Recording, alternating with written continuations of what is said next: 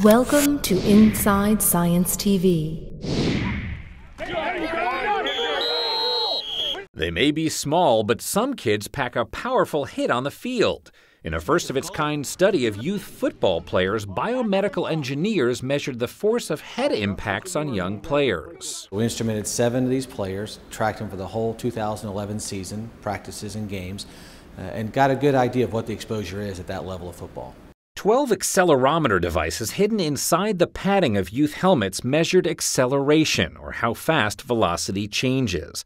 The more abruptly a player slows down on impact, the greater the force. The devices measure how hard kids hit and how the head responds to these forces. And what we found out is the course of a season, each kid gets about 107 impacts, and some of those start to get into the higher level of accelerations, up to 60, 70, 80, even 100 Gs. Force levels that high are equal to those seen in college-level athletes, putting more kids at risk for concussion, an injury Natalie Ganley worries about with her son.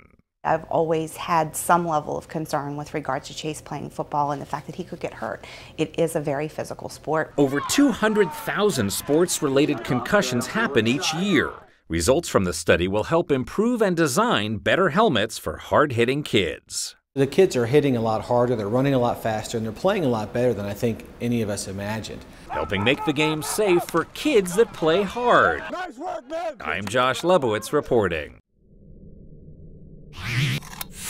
Inside Science TV. If you enjoyed this edition, follow us on Facebook, Twitter, and YouTube. Powered by the American Institute of Physics and a coalition of underwriters.